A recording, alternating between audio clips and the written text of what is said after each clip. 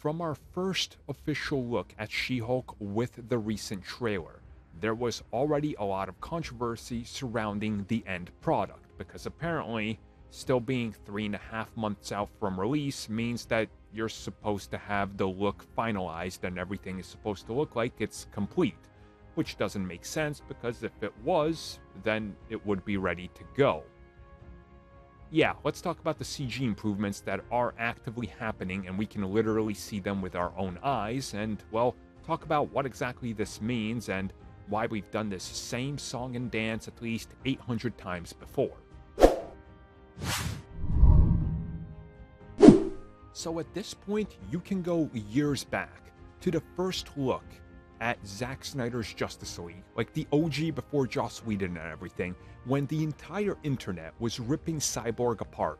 I was here defending it, saying, guys, the film is still like a year away. It's early CG. Stop this. Just stop hating CG, because CG is literally worked on till a few weeks out from the official release of the film. TV shows are literally working up until a couple of days before the episode is ready to go. WandaVision was literally airing the first 3 episodes while they were still working on the final 2. They outright confirmed this in interviews. It's cutting it very close. So I understand that some of the CG on She-Hulk isn't that good. I even talked about it when I did my initial reaction to it. I said, I see the problems and I don't think it looks that great right now. But you have to take note of why. The fact that all the shadowing wasn't there, that they didn't put all the details, that they didn't take the time to put in all the pores properly and everything, because that takes more rendering time, and they just wanted a trailer out because, again, things were starting to leak in relation to the series.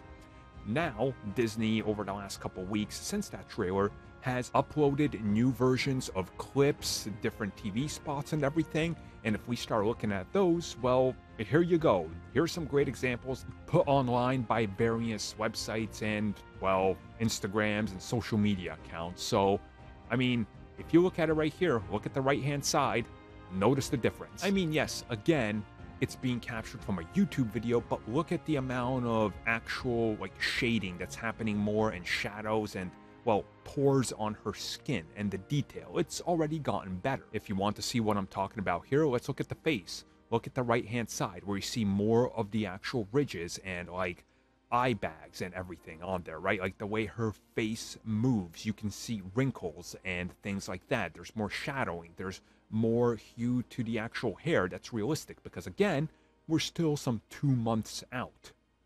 I mean, here's another example. Look at the top, look at the bottom. This is honestly the best example I've seen yet. Just look at the staggering difference. Just look at how much of a difference it makes when you actually show some of those, details a little bit closer, when you put a little bit more grit on there on the skin like they're supposed to be, because you're doing final passes on a CG farm. And for those of you that don't know, sometimes 1 second, yes, 1 second of CG can take close to a week to render.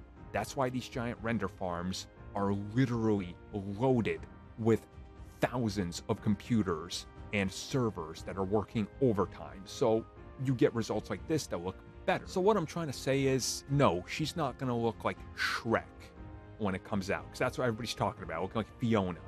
The thing here is, you just got to kind of accept that the CG's changing, and they're still working on a TV budget, which obviously is going to get better as we get closer to it, but, let's wait till the final product, which is what I always say about CG. Wait till the final product, because the fact that people are just throwing hundreds of hardworking people under the bus while they're literally not finished yet just doesn't sit right with me.